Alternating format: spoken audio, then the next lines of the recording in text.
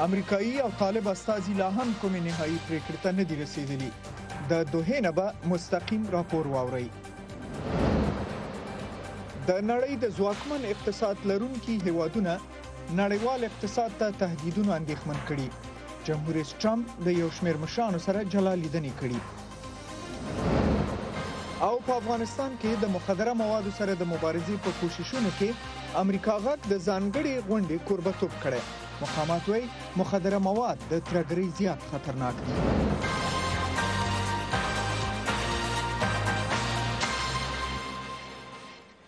بیا هم ستړي مشئ. د نړۍ د مهمو خبرونو ترڅنګ په قطر کې د امریکا او طالبانو ترمنځ د روانو مذاکرو تازه حال به واورئ. هیله د نیم ساعت نور د خپرونې سره اوسئ. په قطر کې د امریکایي او طالب استازو مخامخ خبرې د تېرې شپې تر 12 بجو پورې دوام کړی دی او ټاکل شوې وه چې دواړه خواوې نن سهار په محلي وخت باندې 10 بجې بیا خبرې پیل کړي. زموږ همکار ایوب خاورین په دوحه کې دی او روسي جزئیات به یې موږ سره د سکایپ د لارې شریک کړي. خاورین صاحب ستړي مه شئ، که لومړی داسې ووایو چې علت یې څه و چې د دوی دواړو اړخونو دغه مذاکرات ډېر وغځېدل بیګا تر نیمې شپې پورې خصوصا؟ آشنا صاحب ټولو ته سلام وړاندې کوم. همدغه پوښتنه له موږ سره هم ده او دا هم دور څلورمه ورځ نن هم سهار په 10 بجې پیل شوي دي، اوس دلته د ماښام 5:30 بجې دي، اوس هم دوام لري. پرون تر ناوخته په لومړیو 3 ورځو کې تر شپې تر 12 بجو 1 بجې پورې ادامه پیدا کوي او ما همدا پوښتنه نن چې ډېر لږ وخت لري، هیئتونه ډېر مصروفه وي او د مطبوعاتو سره د خبرو وخت هم ډېر کم پیدا کوي. په وقفې په وخت کې ما د عباس سانګزي د طالبانو د مرکچي پلاوي له مشر سره دوه دقیقې خبرې وکړې. هغه ویل چې دا په مسودې کار کیږي او د مسودې کار اسانه نه وي. د مسودې کار په 3 ژبو کې موږ غوښتنه کړې ده چې په پښتو، دري او انګلیسي باندې به داسې جوړیږي چې په عین حال کې 3 سره مساوي حقوقي وزن ولري. داسې نه چې یو اصلي یو نقلي وي او بل د بل نقل وي. او په عین حال کې د سخنګوی سره د طالبانو د پلاوي له ویان سره ما لیک دوري مفصلې خبرې وکړې. هغوی هم دا تاکید وکړ. ما یو پوښتنه وکړه چې تیر ځلې هم تاسو ماته ویلي ول چې د 80% کار ختم شوی دی، 20% پاته ده، نو او د شپې تر دې ناوخته پورې په دې مذاکراتو کې تاسو څه خبرې کوئ؟ غوږ نیسو ورته چې څه یې وویل.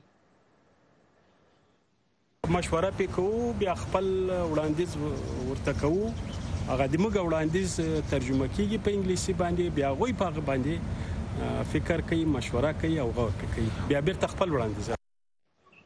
دا خو واورېدل چې یعنې دوی په دې مسودې غور کوي. خاورین صاحب پوښتنه دا ده چې د دوی د غور ټکي څه شی دي؟ داسې کوم مشخص موردونه لري چې ډېر جنجالي دي چې دومره وخت نیسي؟ د امریکایي ځواکونو له افغانستان څخه د وتلو پر میکانیزم خبرې کوي.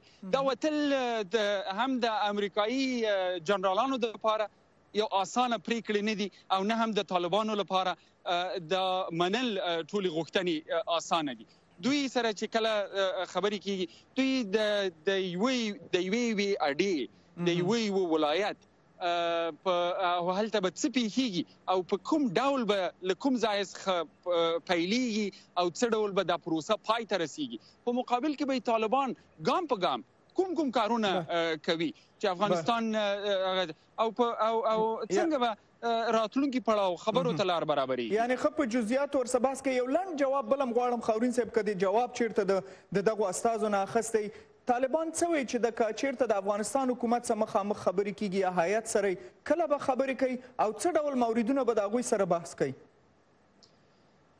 نه یوازې طالبانو بلکې امریکایي استازي هم په ډاګه دا موږ ته وویل چې د دې اعلان سره جفت به د بین الافغاني خبرې اترې پیلیږي او هغه به د افغانستان د اسلامي جمهوریت چې 15 کسیز هیئت چې د افغانستان ټول سیاسي اړخونه به په هغې کې ونډه ولري، هغه 15 کسانو هیئت په هغې کې به د افغانستان چې څومره داخلي موضوعات دي په هغې به خبرې کېږي. که هغه د راتلونکي په هغه انتخابات دي، مشخصا پوښتنه مې کړې ده، وایي دا د افغانانو پورې اړه لري چې څنګه پرېکړه کوي، چې څنګه پرېکړه کوي او د بین الافغاني خبرو اترو ایجنډا د افغانستان مسایل دي چې هغه د دواړو اړخونو ترمنځ چې کوم هم یادېدلی سي او هغه کېدای سي اسانه هم نه وي.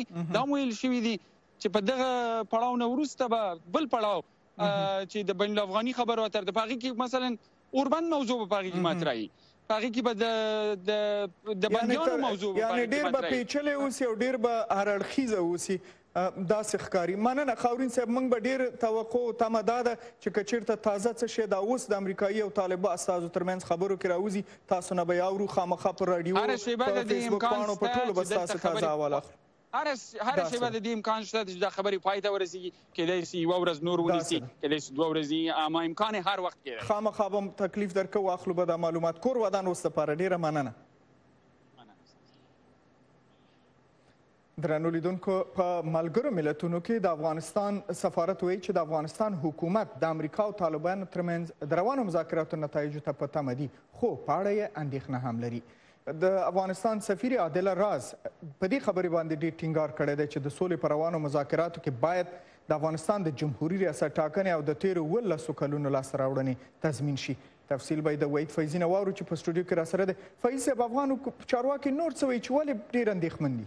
اشنا صاحب، د سولې د روانو مذاکراتو له جزئیاتو بېخبري یو لوی لامل دی چې ټول یې اندېښمن کړي دي. خو سفیره عادله راز وایي چې په روانو مذاکراتو کې د افغانستان د اساسي قانون، جمهوریت او نورو مهمو لاسته راوړنو باید ساتنه وشي او په پام کې ونیول شي. په ملګرو ملتونو کې د افغانستان دایمي استازی د سولې اړوند مسایلو په هکله په نیویارک کې د افغانستان د خپلواکۍ 30مې کلیزې د لمانځلو په یوې غونډه کې دا خبرې کړې دي. په قطر کې د امریکا او طالبان ترمنځ د سولې مذاکرات جدي پړاو ته رسیدلي او وايي ممکن ډیر ژر ایوي نتیجې ته ورسیږي. خو د دغه مذاکراتو د نتایجو په هکله د افغانستان حکومت لا هم اندېښمن دی. په ملګرو ملتونو کې د افغانستان دایمي استازی عادله راز تېره ورځ آشنا ټلویزیون سره په خبرو کې وویل چې دوی زیات هیلهمند دي، خو د مذاکراتو د نتایجو په هکله اندېښمن دي. افغانستان در یک شرایط بسیار حساس قرار داره و انتخابات افغانستان به بسیار زودی در ماه سپتامبر برگزار میشه و به افغانستان یک کشور اسلامی و جمهوریت است و نظام جمهوریت همیشه در افغانستان باقی خواهد ماند. میرمن راز دا څرګندونې په نیویارک کې د افغانستان د خپلواکۍ 30مې کلیزې د لمانځلو په مراسمو کې وکړې. په همدې مراسمو کې د افغانستان جنرال قونسل زړګي سجاد ویل د سولې په مذاکراتو کې باید د افغانستان ارزښتونه وساتل شي.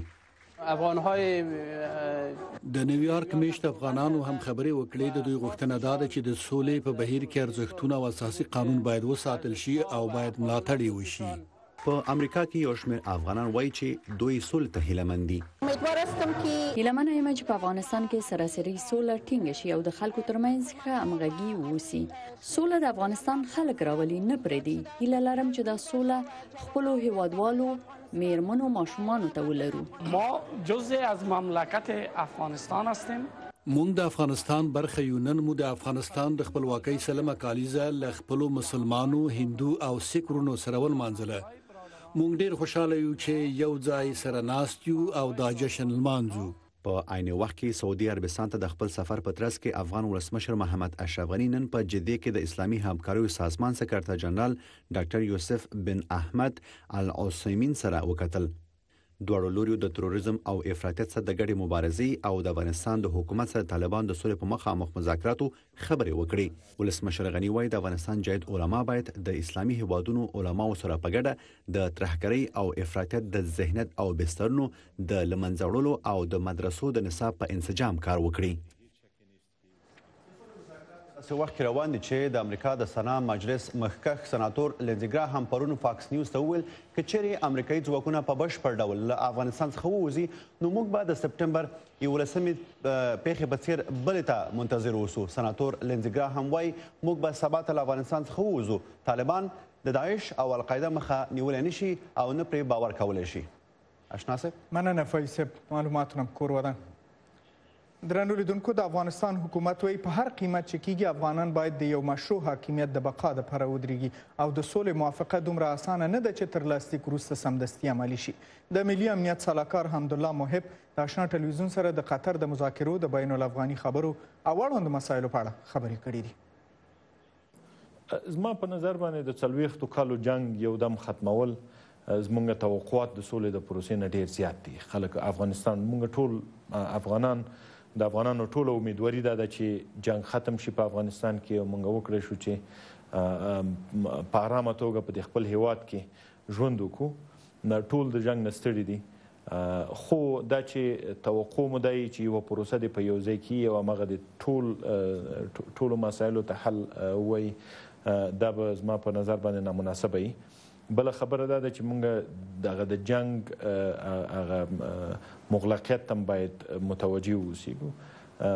کم کسان چې اوس جنګیږي د طالبانو په نوم باندې، د ټولو یوه انګیزه نه ده. په دې کې جرمي کسان هم شته دی، په دې کې داسې کسان دي چې د قاچاقبر دي، په دې کې داسې کسان دي چې د خارجیانو د انګیزې دپاره جنګیږي، د پیسو د نورو شیانو دپاره، او بعضې هغه دي چې کیدای شي سیاسي خفګان ولري، بعضې عقیدوي جنګ ته دوام ورکوي. نو دلته ډېر مسایل دي، ډېرې پیچیدګیانې لري. په دغه کې چې اوس زلمي خلیلزاد د طالبانو ترمنځ خبرې روانې دي، افغان حکومت ته دغه اوسني وضعیت نه راضي ده، خوښ ده، معلوماتو سره شریکېږي؟ او دا چې قطر یوه پروسه ده، بیا هم تکرار کوم، قطر یوه پروسه ده او فعلا ډېر یو هغه اوله مرحله ده. مرحله یې دا چې د دوی د طالبانو او د امریکایانو ترمنځ خبرې دي او هغه هم په ډېر محدودو مسایلو باندې خبرې کېږي. اصل خبره د مذاکرې هغه وخت شروع کېږي چې د بین الافغاني مذاکره شروع شي. د افغانانو ترمنځ موږ وکړی شو چې زموږ مسایل ډېر غټ دي، یعنې په حکومتدارۍ باندې دي، په حکومت کې د شراکت په سیستم، پر روان سیستم باندې ډېر داسې مسایل دي چې په هغې باندې موږ به خبرې کوو او هغه دومره اسانه کار نه دی. یعنې تر ټاکنو وړاندې طالبان سره سولې ته د رسېدو هوکړلیک لاسلیک کېدو تمه شته؟ نه. یو بل موضوع د اوسلو کنفرانس هم یادېږي چې دا یو بین الافغاني کنفرانس وي. د افغان حکومت هم ویلي چې 15 کسیز پلاوی دې ته ټاکلی. د اوسلو کنفرانس د افغان حکومت په کومه سترګه ګوري؟ خو موږ خو بیا هم تکرارا وایو چې موږ دپاره د سولې مذاکراتو ته کېناستل هیڅ قید و شرط نشته دی. هر ځای کې چې په هر ځای کې چې هر څوک تنظیموي، موږ حاضر یو، کینو، مذاکره وکړو، غواړو چې د جنګ ختم شي. د جنګ د ختمېدلو دپاره دا یو مؤثره لاره ګڼو. نو په هغه که په اوسلو کې که په هر ځای کې موږ همیشه خپل آمادګي د دې لپاره ښودلې ده چې په واقعي مذاکراتو کې اشتراک کوو. نو د ځای په اړه باندې نه غواړم چې خبره وکړم، خو بیا هم تکرارا دا وایم زموږ او ستاسو لپاره خپله پروسه ډېره مهمه ده. دلته د حکومت شتون ډېر مهم دی، د یو مشروع حکومت شتون ډېر مهم دی. که طالبان او امریکا سره هوکړلیک لاسلیک کوي، افغان حکومت یې ملاتړ کوي؟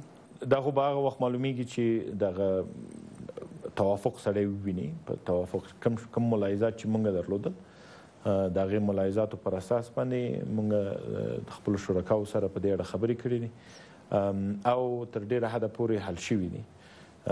که ملاحظات ټول حل وي نو یو رقم برخورد به کېږي، او که ملاحظات حل نه وي او دلته نور مسایل وي ترمنځ، نو بیا په هماغه وخت کې به د دې په اړه باندې تصمیم نیول. تاسې د سپټمبر په میاشت کې ځئ د ملګرو ملتونو په عمومي اسامبلې کې برخه اخلئ. د افغانستان په استازیتوب به تاسې خپله برخه اخلئ؟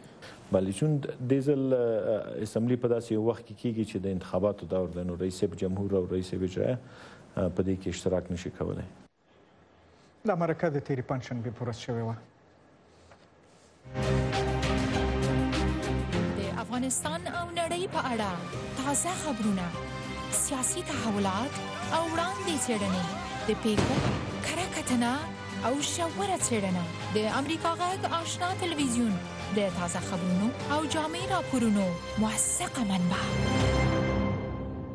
لکه هم د خبرونو په لنډیز کې چې واورېدل، د نړۍ د لویو صنعتي هیوادونو مشران نن د فرانسې په بیاریټس ښار کې خپله کلنۍ غونډه کوي. د سرمشیزې د مخه د مشرانو ترمنځ تشنج نور هم زیات شوی دی. د امریکا جمهور رئیس ډانلډ ټرمپ نن یکشنبې د 2 سترو صنعتي هیوادونو په غونډه کې ویلي چې د خپلو لویدیځو متحدینو سره ښې اړیکې لري او د دغو هیوادونو ترمنځ یې د اختلافاتو راپورونه رد کړل. د دې غونډې په اړه به پوره تفصیل د برېښنا او مرخیل نه واخلو چې د خبر د مرکزي خونې نه راسره ده.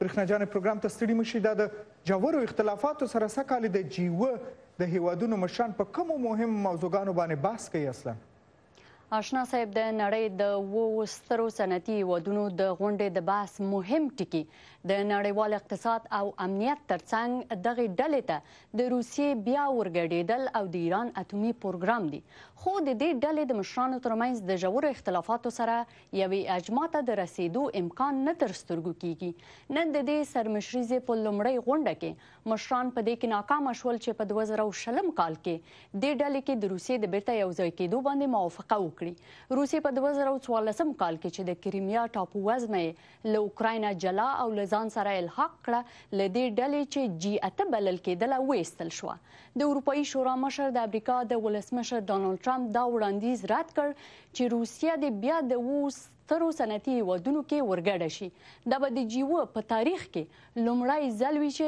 یوه ناسته د ګډې اعلامیې پرته پای ته رسیږي د فرانسې جمهور رئیس ایمانوئل ماکرون نن یک شنبه د G8 غونډې کې وویل چې د 2 سترو صنعتي هیوادونو مشران د ایران په اړه په یو ګډ اقدام موافقه کړې ده څو د تهران سره شخړه کمه کړي او نویو مذاکراتو ته لاره پرانیسي ماکرون زیاته کړه چې دی او د جاپان صدر اعظم شینزو آبه د ایران سره د خبرو د نوښت مسؤلیت په غاړه اخیستی موږ پرون د ایران په اړه بحث درلود او د دې نتیجه 2 مشترکې جملې دي د G8 هیڅ یو غړی نه غواړي چې ایران اټومي وسلې ترلاسه کړي او د سیمې د سولې او ثبات په اړه په ژوره توګه ښکېل دي خو د G8 هیوادونو لخوا په دې اړه هیڅ یو رسمي امر نه دی ورکړل شوی او یوازې دا نوښتونه دي چې دغه 2 اهداف ته د رسیدو لپاره به دوام وکړي ولسمشر ماکرون له څو میاشتو راهیسې په 2015 کال کې د ایران سره د شپږو لویدیځو هیوادونو د هغې شوې اټومي موافقې د ساتلو هڅه کوي چې ولسمشر ټرمپ ورنه ووت د امریکا ولسمشر ډانلډ ټرمپ نن یک شنبه د دې پوښتنې په ځواب کې چې آیا د چین سره د سوداګریز رقابت په اړه پښیمانه دی ویل چې د هر څه په اړه بل ډول فکر لري که زه وغواړم ملي بیړنی حالت اعلانولی شم زه فکر کوم کله چې هغوی هر کال له 300 نه تر 500 میلیارډ ډالرو په ارزښت زموږ معنوي مالکیت غلا کوي او موږ ته له کلونو راهیسې هر کال تقریبا $1 ټریلیون تاوان رسوي دا له ډیرو اړخونو بیړنی حالت دی زه فعلا هیڅ پلان نه لرم په حقیقت کې موږ د چین سره اوس ډیر ښه پرمختګ کوو او خبرې کوو د بریټانیې نوی صدر اعظم بوریس جانسن ویل د امریکا سره به سوداګریزې خبرې سخت وي خو امریکایي بازار کې د بریټانیې د سوداګرۍ لپاره لوی فرصتونه شته په مجموع کې موږ فکر کوو چې بریټانیې په تیرو 200 کلونو کې د آزاد تجارت نه ډیره ګټه اخیستې ده او موږ دوام ته لیواله یو زموږ تعرفې نه دي خوښې د G8 سرمشریزه په داسې حال کې ترسره کیږي چې د فرانسې د ولسمشر ایمانوئل ماکرون یو شمیر منتقدینو نن د غونډې ځای ته څیرمه لاریون وکړ او غوښتنه یې وکړه چې ماکرون باید د فرانسې د کارګرانو او چاپیریال ساتنې لپاره ډیر څه وکړي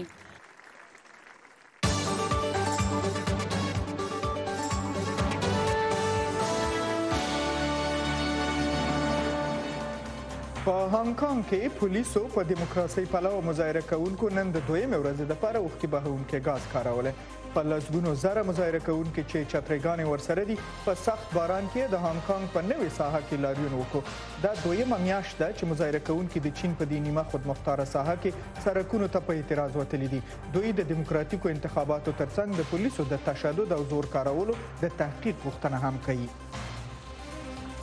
او په افغانستان کې د افغانستان کرکټ بورډ د خپلو لسګونو کارکوونکو قراردادونه ختم کړل د کرکټ بورډ په رسمي اعلامیه کې نن خبر ورکړل شوی چې د بودیجې کمښت او کاري برخه کې د غوره کیفیت رامنځته کولو په هدف یې د 43 کارکوونکو قراردادونه پای ته ورسول بورډ په اعلامیه کې لیکلي دي چې د دغو کارکوونکو معاشونه د میاشتې شاوخوا 1 میلیون افغانۍ کېدلې چې د ادارې د نوې تګلارې مطابق به دغه پیسې له دې وروسته په تخنیکي او رغنیزو چارو ولګېږي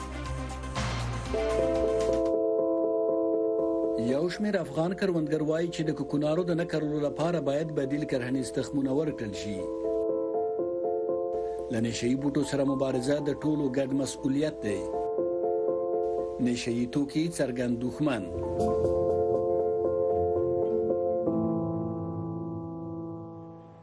د آشنا ټلویزیون نه مهم خبرونه ګورئ واورئ د مخدره موادو سره د مبارزې په برخه کې د افغانستان د حکومتي مسؤلین البته وایي چې په نشهیي موادو د روږدو شمیر مخ په زیاتېدو دی او په افغانستان کې د احتیاط ستونزه د ترګرۍ تر ستونزې جدي بللې ده.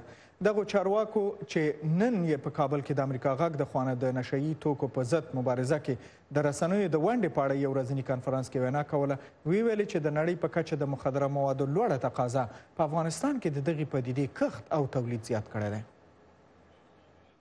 د افغانستان د عامه روغتیا وزارت وایي چې یوازې په کابل کې د بې سرپناه معتادینو شمیره 4,000 ته رسیږي. دا په داسې حال کې ده چې د دوی پر وینا 3 کاله وړاندې په کابل ښار کې د شمیره 800 معتادینو ته رسیدله. دوی وایي په تیرو 4 کلونو کې یوازې په کابل کې په دې کچه د معتادینو د شمیر زیاتوالی ښیي چې په دې برخه کې د تازه سروې ترسره کولو ته جدي اړتیا ده. ما چون سروې دیگه نداریم دا چې موږ تازه سروې نه لرو د احتیاط ستونزه په افغانستان کې د سیمې په کچې مخ په زیاتېدو ده. له سیمې زما هدف ګاونډي هیوادونه تاجکستان، ترکمنستان، ازبکستان، ایران او پاکستان دی. د افغانستان د کورنیو چارو وزارت چارواکو په کابل کې د امریکا غږ له نشهیي توکو سره د مبارزې په برخه کې د رسنیو د ونډې په یو ورځني کنفرانس کې وینا پر مهال وویل چې له مخدره موادو سره د مبارزې پولیسو په تیرو 15 میاشتو کې څه باندې 2,250 معتادین دغه هیواد په لویو ښارونو کې راټول کړي او د درملنې لپاره یې د عامه روغتیا وزارت ته سپارلي دي. د کورنیو چارو وزارت له نشهیي توکو سره د مبارزې معین محمد هاشم ورتاق وویل پولیسو په دې موده کې د قاچاقبرانو د نیولو لپاره 1460 ځانګړي عملیات هم ترسره کړي او 1929 شکمن کسان یې نیولي دي. آگاهی عامه هم یکی از عامه پوهاوی له نشهیي موادو سره په مبارزه کې اساسي نقش لري. داسې کنفرانسونو ته اړتیا ده ترڅو یو ځای د دې مرګونې پدیدې پر ضد مبارزه وکړو. که څه هم د افغانستان د کورنیو چارو وزارت ټینګار کوي چې د مخدره موادو پر ضد مبارزه کې لوی لاسته راوړنې لري، خو د افغانستان ولسي جرګه وایي چې افغان حکومت په دې مبارزه کې پاتې راغلی دی. د دغې جرګې د غړي میرویس یاسیني پر وینا په دې مبارزه کې د پخوا په پرتله د نړیوالې ټولنې د همکاریو ملاتړ هم کم شوی دی. ښاغلي یاسیني له مخدره موادو سره په اغیزمنې مبارزه کې د مطبوعاتو رول مهم وباله او په دې برخه کې د رسنیو د ونډې پر زیاتېدو ټینګار وکړ. څومره موږ تعهد لرو، موږ یعنې په دې معنا چې زموږ حکومت او بین المللي جامعه زه په دې تعهد کې شک لرم، یو قطن نه بیخي شک نه لرم چې هغه ګورم چې هغه نشته. هغه دلچسپي بین المللي جامعې چې وه هغه اوس د مواد مخدر په قضیه کې موږ سره شته نه، موږ باید دا حقیقت ومنو. امریکا غږ د کنفرانس له مخدره موادو سره د مبارزې په برخه کې د رسنیو د اغیزمنې ونډې اخیستلو او خلکو ته د عامه پوهاوي ورکولو لپاره رابللی و. په دې کنفرانس کې مو د بحث اصلي تمرکز دا دی چې په کابل کې د احتیاط یو لوړه کچه دلته وجود لري او زیات معتادین دي. څنګه کولی شو چې په کابل کې په مرکز کې د احتیاط په ستونزه باندې په دغه ننني کنفرانس کې خبرې وکړو. په 2015 کال کې د ترسره شوې سروې له مخې شاوخوا 3.5 میلیونه افغانان چې پکې ښځې او ماشومان هم شامل دي په مستقیم او غیر مستقیم ډول له مخدره موادو څخه زیانمن شوي دي. د افغانستان د عامه روغتیا وزارت وایي چې په کال کې د 40,000 کسانو د درملنې ظرفیت لري او ټاکل شوی چې په نږدې راتلونکي کې د معتادینو د درملنې یو لوی مرکز چې په یو وخت کې د 4,000 کسانو د درملنې ظرفیت لري په کابل کې جوړ کړي. ممتاز بهیر، امریکا غږ، کابل.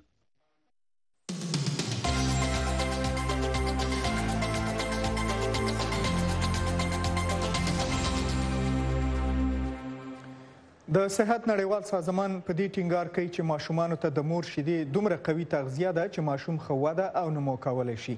د ماشوم په صحي تغذیې په کابل کې د داخله ناروغیو د ډاکټر شریف صدیقي صاحب نظر اخلم چې زموږ بلنه یې منلې کابل سټوډیو کې. البته ډاکټر صاحب ستړي مه شئ، دا د مور شیدو کې څه شی دي چې د ماشوم روغتیا ته دومره ګټور تمامیږي او دومره جدي غوښتنه کیږي؟ آشنا صاحب سلامونه تاسو ته او د آشنا تلویزیون درنو محترمو قدرمنو لیدونکو ته وړاندې کوم. لکه څنګه چې ویل کېږي د مور شیدو کې ډېر هغه اړین او ګټور مواد چې د ماشوم د ودې لپاره ډېر اړین او ضرور دی هغه موجود دی. ویل کېږي چې هغه ماشومان چې د مور شیدو نه تغذیه کوي هغه کوم شحمي مواد، کاربوهایدریت، پروتینونه او علی الخصوص د ایمیونوګلوبولین په نامه IgA ویل کېږي چې د مور په شیدو کې موجود دي، چې دغه مواد چې کله ماشوم د مور د شیدو له طریق نه اخلي، چون ماشوم د یو پاک محیط نه دغسې یو محیط ته راځي چې هلته هر رقم انتانات او میکروبو سره مواجه وي.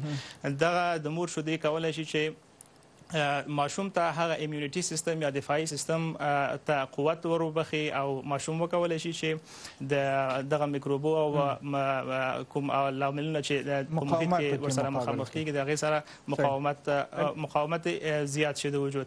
او همچنان ویل کېږي چې هغه ماشومان چې د میندو د شیدو سره تغذیه کېږي، چون یوه مکمل غذا ده، تقریبا 22% وفیات یا هم مرګ و میر په ماشومانو کې راټیټوي. نو بر علاوه ویل کېږي چې د مور شیدې هم ماشوم ته هم د ماشوم مور ته که چېرته میندې خپلو ماشومانو ته دغه شیدو نه استفاده کوي خورا ډېر ګټور ثابت شوي دي. او هغه IgA چې مخکې تذکر ورکړه، IgA چې دی د ماشوم ایمیونیټي سیستم ته مقاومت وربخي او ځکه دی چې ډېر اړین او ضرور. ډاکټر صاحب صدیقي مننه، بیخي مفصل جواب مې واخیستو. داسې وی هغه میندې چې ماشوم په خپلو شیدو باندې نشي مړولی هغوی به څه کوي؟ هغه میندې چې په صورت دوم چې هر مور زیږون کوي، متاسفانه چې دا یو غلط ذهنیت په میندو منځ کې موجود دی چې زه شیدې نه لرم، یا هم په هر صورت باندې ویل کېږي چې شیدې مې کمې دي. خو په صورت دوم هر هغه میندې چې زیږون کوي، د وروسته زیږون نه که چېرته دوی خپلو ماشومانو ته تی ورکوي، کله چې ماشوم د مور تی روي، په خپله هغه کوم هورمونونه چې د مور په وینه کې تولیدیږي د شیدو د تولید سبب کیږي. یعنی هدف دا دی چې که چېرته ډېر ټینګار په دې کېږي چې ماشومان باید د مور د شیدو سره حتما باید تغذیه شي. او هغه میندې چې د شیدې نه لري په څنګ کې بعضې فارمولاګانې شته، خو ډېر ټینګار په دې کېږي چې با وجود دی چې د میندې شیدې هم کم دي، میندې باید وهڅول شي تر څو چې له بعضو هغو طریقو نه چې مهم طریقې موجود دي د مور سره کومک او همکاري وشي تر څو چې خپلې میندې شیدې پیدا کړي او خپل ماشومان تغذیه کړي. بله، که یو مختصر جواب راکړي، دا څومره موده د یو ماشوم دپاره د یو مور د خوا نه شیدو ورکول، د مور شیدو ورکول البته لازمي ده، کوم مشخص میعاد لري؟ بله هو، که د اسلامي اړخ نه دا موضوع وڅېړو، زموږ ستاسو په دین کې هم ویل شوي چې د ماشومانو ته حد اقل باید 2 کاله مکمل شیدې ورکړل شي. نو دا موضوع طبابت هم نننۍ طبابت هم ثابته کړې ده چې باید ماشوم ته حد اقل 2 کاله او بعضې اوقات حتی ویل کېږي چې تر 2.5 کالو پورې باید ماشوم ته شیدې ورکړل شي. بله، ډاکټر صاحب شریف صدیقي کورم ودان، ډېر تشکر تاسو نه چې په دې مصروفه وخت کې سټوډیو ته تشریف راوړی. کورم ودان، ډېره مننه. تاسو نه هم ډېره مننه. هیله کوم تاسو نه مننه. درنو لیدونکو، د افغانستان حکومت د میرمنو د اقتصادي ودې لپاره د 2 مؤسسو سره په ټول افغانستان کې د عامه پوهاوي کمپاین د عملي کولو تړون لاسلیک کړی دی. ټاکل شوی دی چې دا کمپاین په ټولنیزو شبکو باندې د تبلیغاتو او په لویو ښارونو کې د بیلبورډونو په لګولو سره ترسره شي. د افغانستان د ښځو چارو وزارت وایي چې له دغه پروګرام څخه یې هدف خلکو ته د میرمنو د اقتصادي حقوقو په اړه عامه پوهاوی ورکول دي. یو لوی خنډ چې موږ د ښځو د اقتصادي ودې په برخه کې ورسره مخ یو، هغه د ښځو د حقوقو په اړه د عامه پوهاوي نشتوالی دی. هغه که شرعي حقوق دي او که قانوني، د همدې لپاره عامه پوهاوی ډېر اړین دی او خلک باید د دې خپرونې په هکله بشپړ معلومات ولري. د آشنا ټلویزیون خبرونه په همدې سره پای ته رسو، خو مهمه یادونه دا ده چې هیله ده په فیسبوک، ټویټر او نورو اجتماعي شبکو د امریکا غږ خپرونې تعقیب کړئ او واورئ. تر بیا په خدای سپارم.